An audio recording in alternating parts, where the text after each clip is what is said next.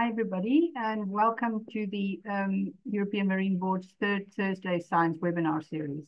My name is Sheila Heymans, and I am the Executive Director of the European Marine Board. And today, I will be your moderator. So just a few housekeeping rules. First of all, please make sure that your name is clearly entered so that when you ask a question, I can actually say who is asking the question. If you want to ask a question, please use the Q&A, which should be at the bottom of your screen. And it would be nice if you say what organization you're from, which country you're from, and then I can pick questions from there, and I will read the questions out at the end to the speakers. If you have any technical issues, please use the chat function, and please be aware that the webinar is being recorded and hopefully live streamed on YouTube, and we will make it available on our website and on our YouTube channel. So with that, I thought I would let you know about the document that this webinar is linked to. It's linked to our blue carbon policy brief on blue carbon, the challenges and opportunities to mitigate the climate and biodiversity crises. And we will basically have two talks here. The first one will be by Nathalie Hicks, who was one of the co-authors of the document. She is a senior lecturer at the University of Essex, and she was a co-author, as I said. And then our second talk will be from Torsten Thiele, who is the founder of the Global Ocean Trust and the strategic advisor to the IUCN's Blue Natural Capital Financing Facility, and a senior advisor to the Ocean Risk and Resilience Action Alliance. And he will talk about the national determined contributions. So without further ado, I will stop sharing my screen. And Nathalie, if you can share your screen and give your talk. Stop sharing, that's what I want to do. Then that would be great. Thank you.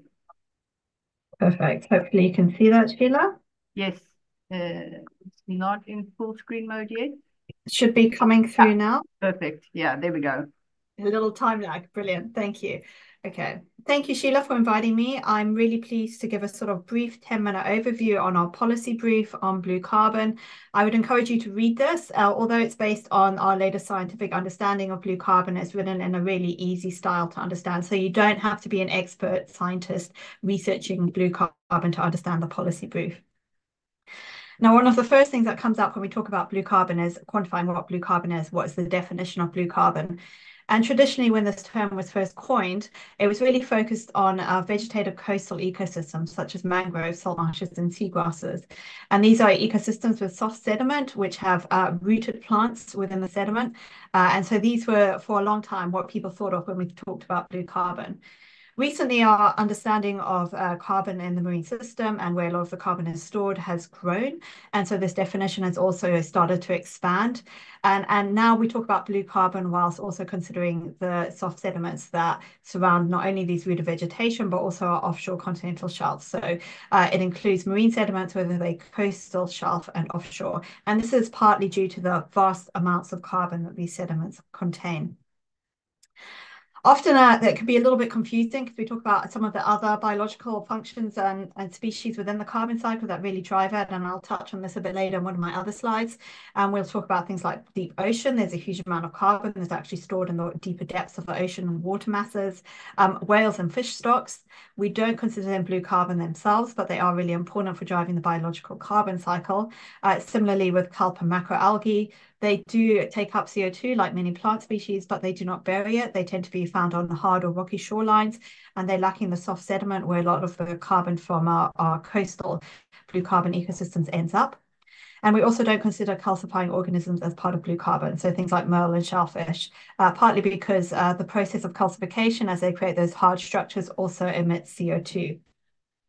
So for this policy brief, we really nailed the definition down to be the coastal vegetation habitats, so salt marsh, seagrass, and mangroves with this rooted vegetation, but also the marine sediments that are found in our coastal, continental, and offshore sediments.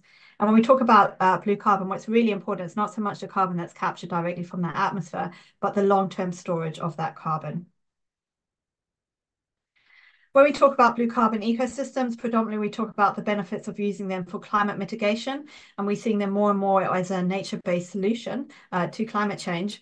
But restoration and protection of these habitats comes with other additional co-benefits, such as helping to improve biodiversity. So we're able to tackle the climate and biodiversity crises at the same time. And this is partly through provision of habitat or food, particularly in some of the coastal habitats. But it also underpins a lot of livelihoods that live on the coast or on the ocean. It protects our coastlines from storms and floods. So if you think about soft sediment coastlines where perhaps you might find a salt marsh, as we see increased storms and floods due to climate change, these soft sort of spongy habitats absorb a lot of the energy from the ocean and thus protect the coastline, as well as supporting a number of other societal needs such as food security.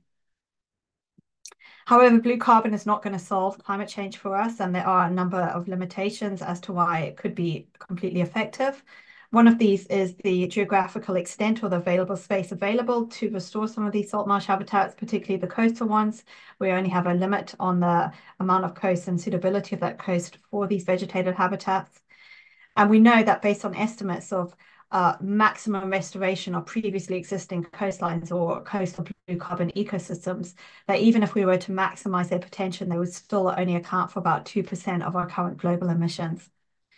And also at the same time that we're trying to restore and protect these habitats, climate change is still continuing. And so this is going to eventually reduce the effectiveness of these blue carbon systems in taking up and storing carbon, partly through to things like loss of space, warming, and also the increasing frequency and duration of drought, which affects the plant communities and the sediments within these habitats. So in order to maximize the potential of blue carbon and its ability to mitigate the climate as well as its co-benefits, it's really essential that we reduce our greenhouse gas emissions globally, but also to keep global warming as close to the 1.5 degrees above pre-industrial as per the Paris Agreement. Now, I touched on this on my first slide, talking about the role of the ocean in the carbon cycle. So the ocean plays a huge role in the global carbon cycle, moving carbon around, not just across the surface, but also at depth. And the ocean naturally takes up about a quarter of all our CO2 emissions directly through diffusion and through biological processes, which capture it at the surface. However, the more and more CO2 it uptakes and the more greenhouse gas emissions that we emit, this uptake from the ocean will diminish over time. And in some cases, we may see release of the CO2 from the seawater back into the atmosphere. Much of the carbon within the ocean is moved by the biological carbon pump, and these are pretty much all the living organisms that live within the ocean, things like whales and fish, all the way down to zooplankton and phytoplankton, and they transport the organic carbon around the ocean, right from the very surface where it's captured in CO2 through photosynthesis, and all the way down at depth. Everything that happens in the ocean, whether it's phytoplankton photosynthesizing or fish feeding, will eventually end up on the seabed in a small proportion. And a very small proportion of this will become sequestered and stored in the sediment for hundreds of years. And this is the important thing for blue carbon, the sequestration and storage of that carbon on geological timescales. Blue carbon is a relatively new science, so there's still a lot of uncertainties about it. Some of it are the dynamics of the carbon itself, and some of it are on the effectiveness and its ability to mitigate for climate change. We know that the coastal area is limited for restoration, so there's only a maximum amount of area that we can have for this. And this lack of understanding in the scientific carbon flows and dynamics is really important and reflected in the carbon accounting. So at the moment, the carbon credit schemes do not accurately adjust or show how we can account for carbon based on our scientific knowledge. And Torsten will touch a bit more on this in his coming talk. We've also not really considered the role of other greenhouse gases, and we know that methane and nitrous oxide are also emitted alongside CO2, particularly in some of the restored coastal habitats, and this is something which a lot of research is focused on understanding now, and it's likely there's a timeline scale of that too, so comparing restored to established habitats is really important. And we also don't really understand the role of human activity on some of our carbon stores, such as the off-shelf or continental shelf sediments, so things like trawling. So there'll have to be decisions made on what we're using our seabed area for. Are we going to prioritize and use it as an MPA? Are we going to allow it there to be fisheries, or is it going to be used for offshore wind development? So these are all trade-offs and priorities from a management perspective that will need to be considered moving forward. Towards the end of the policy brief, we sort of summarize some of our key findings, the main key messages, and also issue some recommendations to policymakers and researchers. We're really keen that there's future funding for research to reduce some of these uncertainties around blue carbon, not only the amount of carbon that's removed and stored, but also the role of greenhouse gases in this, and what those impacts might be over the longer term. And also in terms of understanding the offshore carbon stocks, we've got really limited understanding on how those function and how those might change over time, and what the possible impact of some human activities such as trawling and deep sea mining might have on these carbon stocks. It's also really important to not only go out and capture this information once, but do this over long term, so we can look at the observations and changes in the carbon stocks and fluxes, and not just a time sort of one single time shot. And this will allow us to improve our ocean carbon budget, but also understand some of the roles of the biological carbon pumps and the sedimentary carbon storage and how they link together. And improving our understanding of the carbon dynamics will allow us to better parameterize process models. So, for example, we could model the impact of certain human activities on some of these carbon stores through our understanding of things like carbon remineralization. And that makes it a really strong tool for management decisions. But most importantly, for blue carbon to be effective and an effective solution for climate mitigation and the other co-benefits, it's important we have a sort of multidisciplinary approach. So this is not a role for environmental scientists. It's a role for all sorts of disciplines, including social scientists, ecological economists, engineers, policymakers. And I think to really ensure that the integration of blue carbon solutions for climate mitigation, this multidisciplinary approach must be used. If you'd like to read this yourself, you can download a copy of the policy brief directly from the European Marine Board website, and I'm sure they'll send out a link after this. You can also scan the QR code if you'd like to download this yourself. And I will stop now, and I'm really happy to take any questions after Torsten's talk. Yeah, thank you very much, Nathalie. Wonderful. And I will just let Torsten take over now. And remind everybody that you can put your questions in the Q&A at the bottom of the screen. So Torsten, if you want to share, that'd be great. Thank you so much. And thank you so much, Nathalie, for that really helpful summary and introduction. Having the EMB report is really helpful to put the scientific basis out to people so that they fully understand what the context is of what we are discussing here. And what my talk, given that I come from a finance and economics background, is going to do is to link this blue carbon scientific discussion to the policy discussion, which we call under the Paris Agreement, the nationally determined contributions, and then in turn, think about it as a financing of blue natural capital as a nature-based solution. So the goal is obviously very much to help protect and, where necessary, restore these blue carbon ecosystems. In order to do so, we need funding. In order for finance to be delivered, we need to understand the economics of these ecosystems. This is what we call blue natural capital. And we need to think about financial flows. And of course, carbon markets have been something developing over the last number of years. And where the blue carbon ecosystems sit in these markets is really important. So what is blue in this context? We already learned about the blue carbon ecosystems themselves. What markets are all about is really the question whether you can quantify tons of carbon that are sequestered and whether you can sell on the back of the sequestration that additional sequestration effort. So sequestration that comes from activities can then be put into the market. People can invest into that, buy these as credits. Now, in the policy context, we refer to these blue NDCs. The Paris Agreement is based on a bottom-up approach. Every country is supposed to outline what its contribution will be to achieve the overall outcome of the Paris Agreement, the 1.5 degrees. These nationally determined contributions contain a whole range of measures that countries commit themselves to. And increasingly, countries include blue carbon protection efforts, conservation efforts, investment efforts in this, in their definition of what they are committing themselves to do under the Paris Agreement. Now, the concept of blue natural capital is very much the idea that just like we have human capital and manufactured capital and knowledge capital, nature, of course, is a key, actually the basis of our entire economy. And so that is increasingly being valued in national accounts, in the way we think about trade-offs.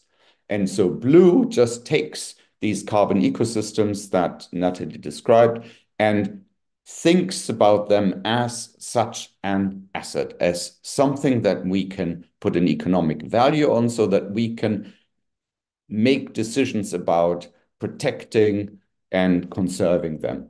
And then blue finance is really the narrative of how we deliver the money necessary to make these protection measures. How can we identify, in particular, nature-based solutions and their multitudes of benefits that Nathalie mentioned, the co-benefits, relative to a technical solution that may address only one aspect, may address mitigation, but not adaptation, may address mitigation, but not biodiversity.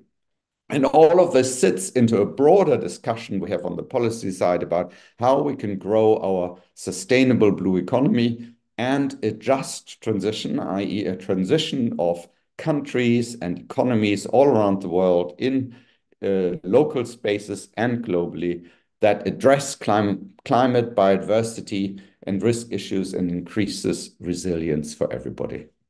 So carbon markets, as I described, is this one credit equal to 1 ton of avoided, reduced or removed emissions, and is a concept that has been going on for quite some time.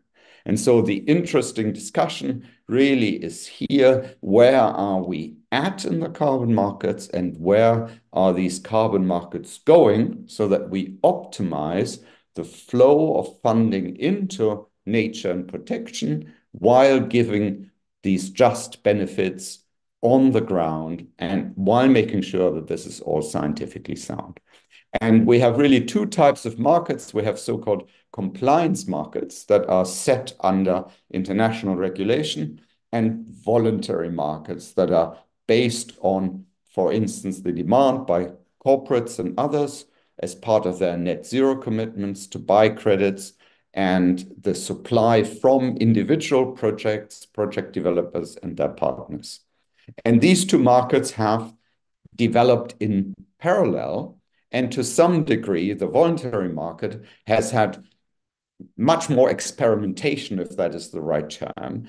Projects, approaches tried out, independent verification processes tried out.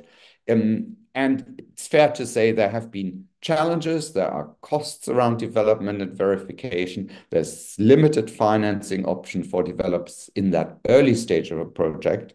But we have a lot of experience and lessons now that we can use to improve the compliance world as well, and in particular, to focus on how to get it right in the blue carbon space. The compliance world, we are still not at the point where all of the Paris Agreement provisions, and particularly Articles 6.2 and 6.4, are fully implemented.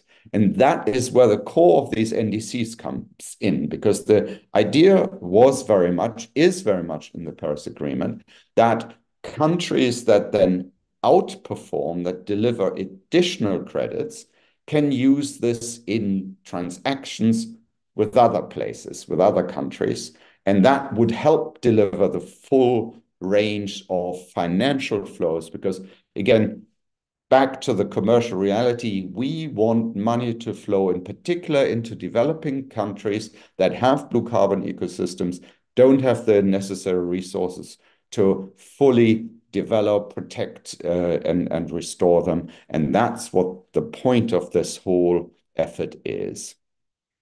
So blue carbon, obviously, very specifically for these areas. And we have a whole range of recent new publications from the World Bank, for instance, about how to unlock blue carbon development.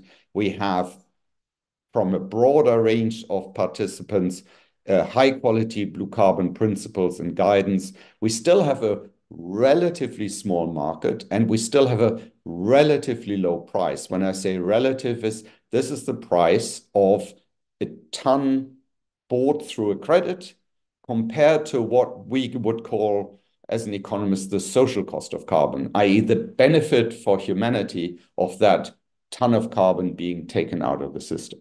So the goal is very much to develop these standards further so that we have sufficient financing, price points that are adequate, and the real important environmental, ecological outcome on the ground. Now, the great breakthrough on the finance side is things like the Mangrove Breakthrough Financial Roadmap, which really shows how an amount of, say, $4 billion could flow into this area in the coming years to actually deliver this at the right scale. So it's an exciting space. It's still a growing space.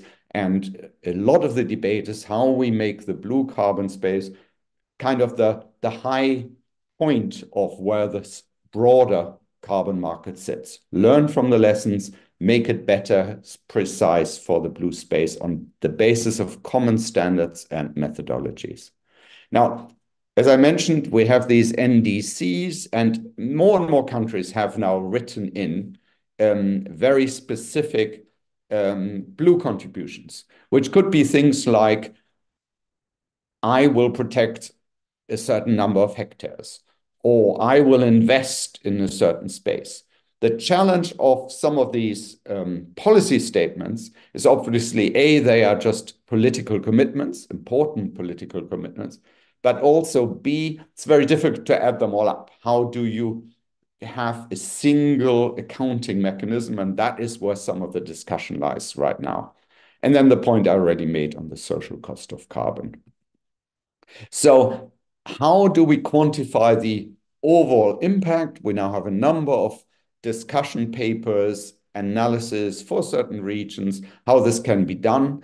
And as countries update their nationally determined contributions, we see an increasing understanding, sophistication of how to integrate these blue carbon ecosystems in the NDCs, and this effort to quantify, which, as I outlined, is crucial if we want to get to that next phase in terms of compliance markets under Article 6.2 and 4. So blue finance, we're stepping back from the specifics of trading and policy to the broader narrative of how do we achieve sustainable financing for a sustainable blue economy. And obviously, this is particularly important to companies and coastal areas that are already very much exposed to the ocean. So if you live near a mangrove area and the mangrove protects you from storm surges, this really matters to you.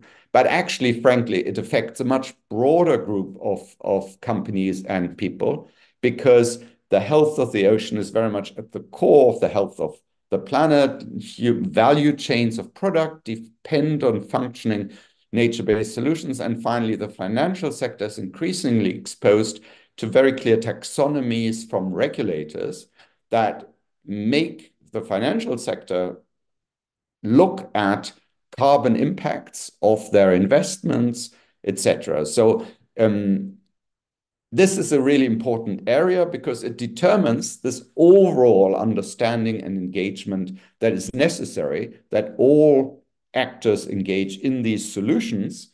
And whilst Nathalie explained rightly, it's a smaller part of the total. It's one of the most attractive parts of the total because per investment, per hectare, blue carbon delivers multiple benefits. And in fact, we recently published a paper through the Ocean Panel that outlined ocean solutions to climate change in the broader context. And the conclusion of the experts there was that 35% of the climate challenge could be addressed through ocean and ocean-related activities. So understanding that, seizing this opportunity, understanding the impacts is absolutely crucial. Now, as I mentioned, blue natural capital is an economic term. It's about valuing these systems. And if you want to read more about it, and in particular about blue carbon credits, I'd recommend this paper we published last year, the Blue Carbon Handbook, which outlines both the specifics of how these markets can be financed, because again, finance needs to come first. We need pre-market commitments, we need engagement so that these projects can be developed, so that then the projects delivered credits into the market. The Blue National Capital Financing Facility is an example of a grant-making facility set up through IUCN that supports individual projects that are on the path to be potentially commercially investable. So the blue economy, in that broader concept, is really a way of looking at all the sectors that are key for this area, that are part of the sustainable blue space, how we can focus financing and financing flows, both in terms of direct investment, which is often from an equity point of view through impact funds, who then can, for instance, invest into local companies or local projects that would actually run, for instance, a blue carbon project. But also the broader financing structure for what I call blue infrastructure, which is particularly about how the development finance institutions, the big multilaterals and bilateral development finance institutions, can support this transition and use these nature-based solutions like blue carbon in order to make whole coastscapes and seascapes better. And there is now a new working group around that. And so the focus is on this regenerative blue economy that integrates such nature-based solutions. And when we use the term insetting, we just mean integrate your blue carbon project into the broader financing project. Or to take a very simple example, when you extended, when the port of Rotterdam was extended, the wetlands area around it was part of the investment because these wetlands provide such crucial nature-based solution services. So, final slide on the broader Article 6.2 context. So this national scale thinking, this refers to something called RED Plus and the sovereign carbon credits. And we've just had the first transaction under what is referred to as internationally transferable mitigation outcomes, ITMOS. So it's a way, in this case, for the city of Bangkok to have a transaction with a country of Switzerland. But it's really, can we use these mechanisms to bring money from some countries into the countries that are at the forefront of blue carbon ecosystems? So suggestions to be made is we need to continue to work on having a structured, regulated, and highly liquid market of high quality blue carbon, so that there are safeguards on the buyers, the prices are commensurate with this value, i.e. the social cost of carbon, and that will require market bodies, registries, that will require rules about how the revenues from initial credit issuance actually go back to local opportunities, communities, and projects. And it needs to make sure that the national rules and regulations are fully integrated into the NDCs, because we want to avoid double counting. And we can only have international transactions if on the national basis we already are achieving the goals. And so this is a clear pathway aligned with 1.5 degrees. And this is all part of what we generally call sustainable conservation finance, because we are financing nature-based solutions for the blue economy and for conservation. And there's a whole range of financial tools. All these can be applied to, brought to bear in order to make this whole area grow further. And so we see the ocean investment thesis is one of the most important investment theses as we go forward for a much broader range of partners and investors than those who looked at this traditionally. And one of the recent analysis is this one from the International Finance Corporation, Deep Blue Opportunities for Blue Carbon Finance in Coastal Ecosystems. This has lots of practical applications because countries, and a lot of them have already signed up to what they call 100% sustainable ocean plans. So how do you look at your entirety of your oceans and coastal sphere and think about how it is financeable, both in terms of conservation, but also in terms of NDCs, in terms of these business models for blue carbon, and how does it fit with these frameworks and standards that are developing and are becoming increasingly relevant for international actors. So one of the formats in which we try to bring investment here into coastal livelihoods and blue natural capital is the Sea Change Impact Finance Facility, which is an ecosystem set up under the Ocean Risk and Resilience Action Alliance to help promote, assist, and engage partners around these flows. So looking forward, this is important that a lot of further work takes place. We have some policy frameworks there already, but the opportunity is significant. And so this engagement, both from a science point of view, but also from a policy point of view, and from an economic and financial point of view, has to come together. It's exactly what Nathalie ended her presentation with, this multi-stakeholder approach. This is one of these really important goals and opportunities.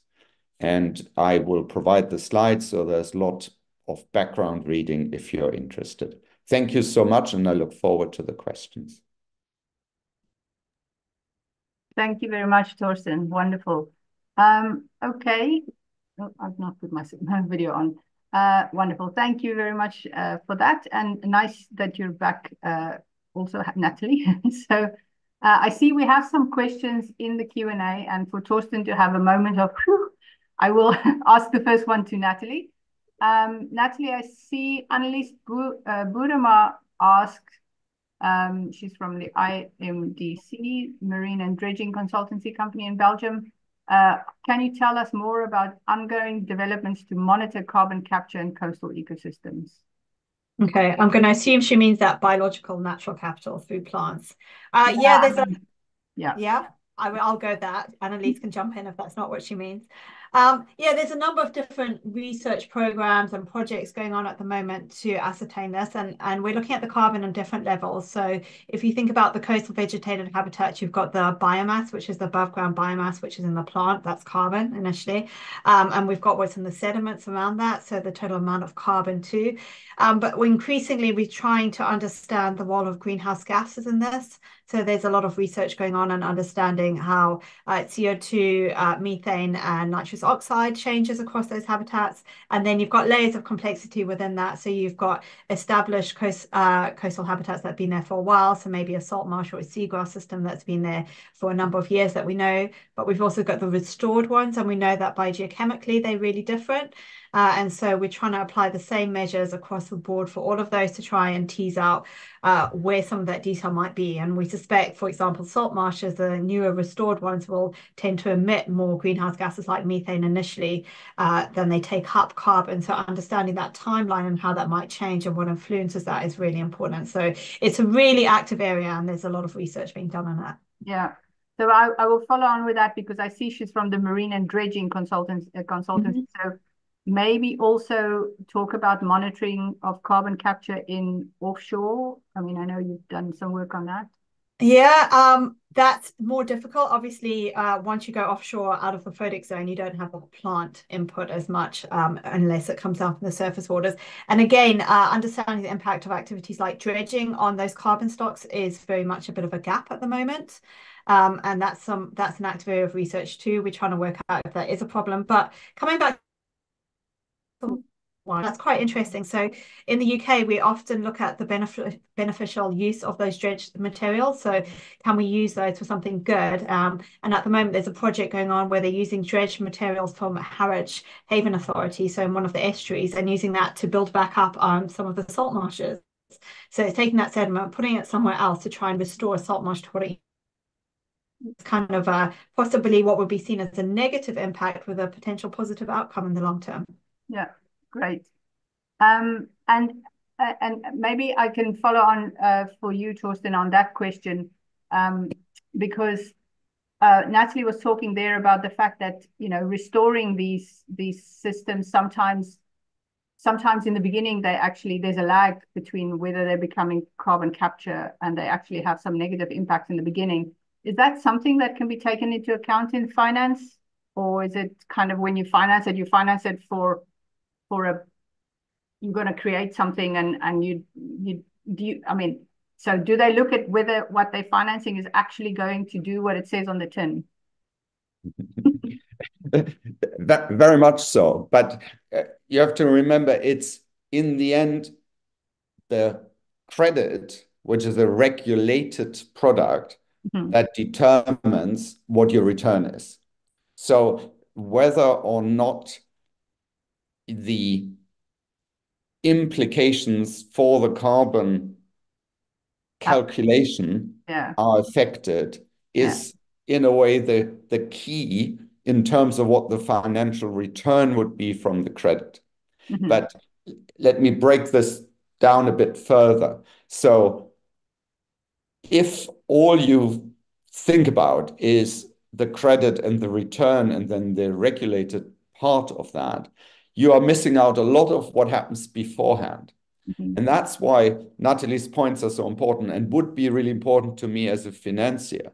Because from a financing point of view, I finance the project. I think about the project, and the return is something that happens at the end of the project. So I want to understand whether the project is robust and what are the implications during the period of the project. So as a financier of the project, and this could be a development finance institution that, for instance, lends money to the Philippines in order for the Philippines to help restore coastal habitats, including mangroves, that institution will say, well, what is the best available science? What happens around these various greenhouse gases? What are the time frames that we need to take into account till we get to that desired outcome, which is a restoration effort that gives us solid credits of carbon in the future. And so the financing consideration, to my mind, is very much taking science into account and this variety of analysis. And we have a whole range of science-based targets now, the Science-Based Targets Initiative. It's a very key point. If I mentioned the Sustainable Blue Economy Finance Principles, where again, we put the science alignment as one of the foundations of the financing. And so I think it's really important to separate that financial analysis and that understanding of how we support these projects with the understanding that in the end, the return, so to speak, or the way the funds could flow back comes from the sale of a credit. And so my argument is very much that at the moment, the markets tend to discount this kind of quality that we're working towards. And so for me, a quality blue carbon credit, to differentiate it from a standard carbon credit, to be said, is one where all of these things have been assessed properly, and we really can, in the long term, say, this is delivering what it says on the tin. And therefore, I'm willing to pay not $10 or $20, but $100 or $200. And so in the end, doing that hard work at the beginning pays back if that is where we can get to. And so it's really trying to follow through that whole process and figure out how we can get to that outcome that we need, which is in the end the outcome on the ground. It's the outcome in the system. Yeah. And I think Nathalie had a question about taking scientific uncertainties into account, and that was also one I'd written down. How do you take the uncertainties because there are wide uncertainties in the kind of estimations of what it can really provide. So how is that taken into account? Is that part of this system that you're talking about? So let's separate two different types of uncertainty. We described one already. That is for me a scientific uncertainty about what happens with gases, what happens with permanence in these systems. So a lot of scientific topics that are really exciting to understand, and they're very much on the side of the science side. So we have to take them account from a scientific perspective. But then there are other uncertainties, which I think finance is very well qualified to take on board and does not need the scientists to give me the answers. So for instance, if you say to me, your seagrass bed is now under these measures protected appropriately so that the sediment stock will remain, and we have stopped any types of activities that potentially put that living seagrass at risk, and therefore the sediment is safe.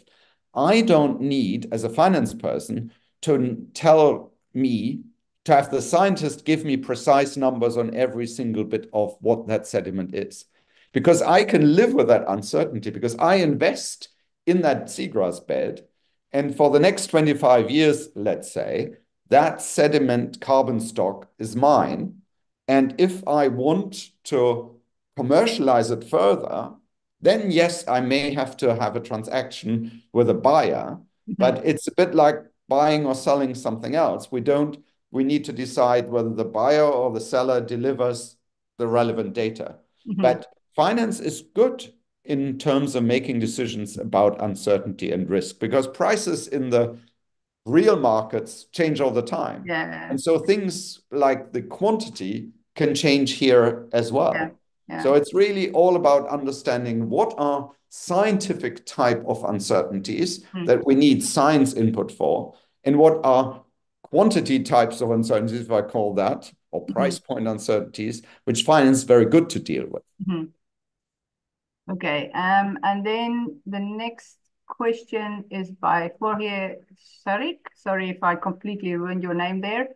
And the question is there a review of the methodologies and tools that are used to calculate blue carbon for specific habitats?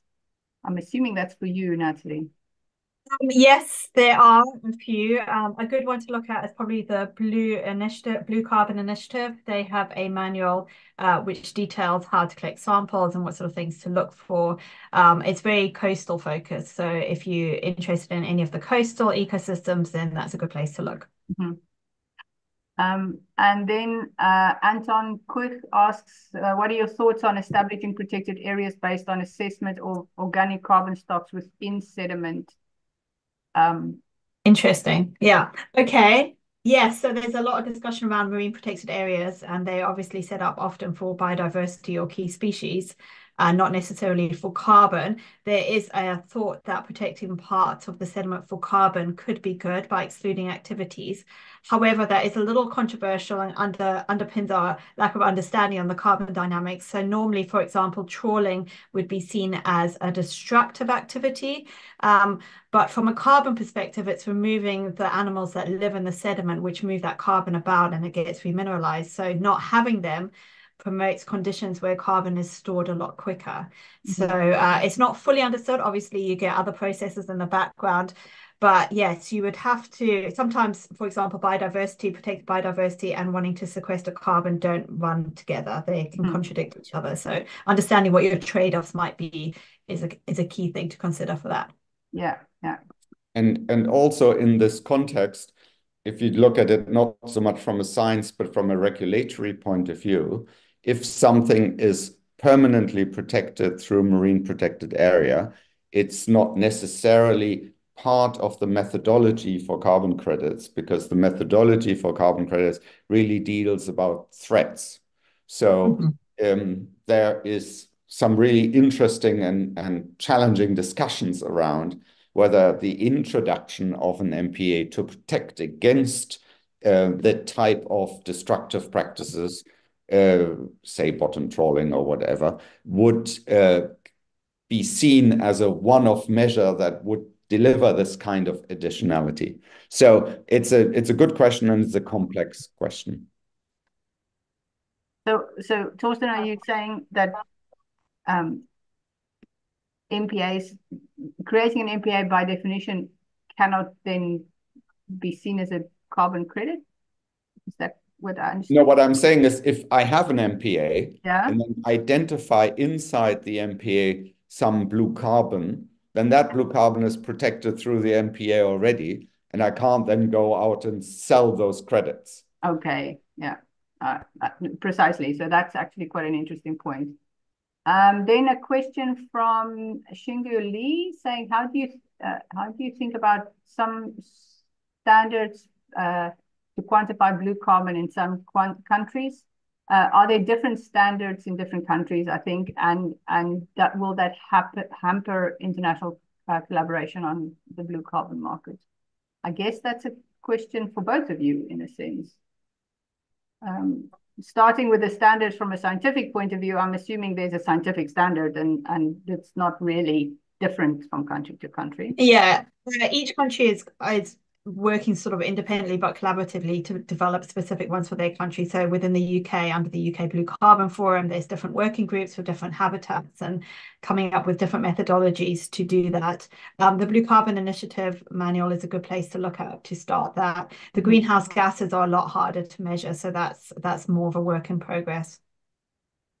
And then I guess the second part of the question, will this hamper the collaboration in the market? So on the market side, you can, of course, define your market at any scale. And so for instance, Japan has, in a regional setting, already gone further in terms of what they consider is a tradable market around macroalgae, which in other countries doesn't exist. Korea has looked at tidal flats, where elsewhere this is still an open debate, etc. So in fact, I would argue, yes, there are situations where you have these differences, but as long as it's done properly in a regulatory way, that is not a problem. That is allows for an investment inside a specific regulatory space. Of course, we don't want the scientists to contradict each other around what is a mangrove and how does it work. So I think we want global common understanding of the science, but the point where a regulator may go ahead and say, look, we now have sufficient information in order to create a type of market around it, that point may be different at different stages. And I think that's actually a good thing, because it also allows for some experimentation and experience. And a follow-on question from that to you, Torsten, if I'm thinking of markets for, I don't know, people to do manual labor, you know, the minimum wage in Belgium is very different from the minimum wage in South Africa, for instance. So there's kind of differences in where people make stuff, right? So do you think there would be some similarities if a blue carbon credit is cheaper in Southern Africa, they would rather invest there than invest in Europe? Could you see that? Would that be a thing? So obviously, in the broader carbon markets, that's happening already. If all I want to buy is a ton of carbon, I tend to go to wherever I find a cheap ton of carbon. Yeah. I think one of the great opportunities we have with the blue carbon space is that by defining these higher quality standards, we go beyond looking at it as a quantity and look at it as a quantity with certain standards attached.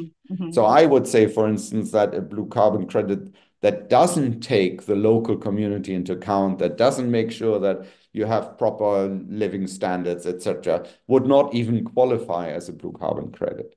And so defining these social, environmental governance issues as part of the product is really key. And that creates a higher price, but it also creates much more sleeping well at night for the buyer.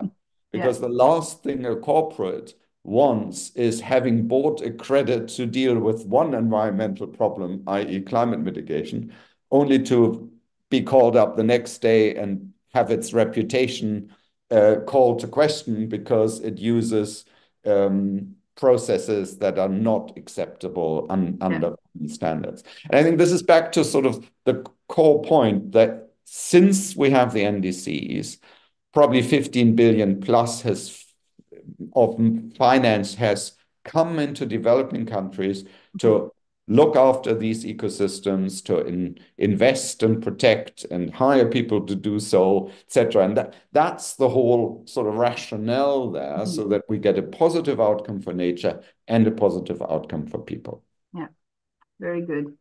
And then another question from Anton about macroalgae. So are there ongoing discussions about how microalgae could be integrated into blue carbon markets?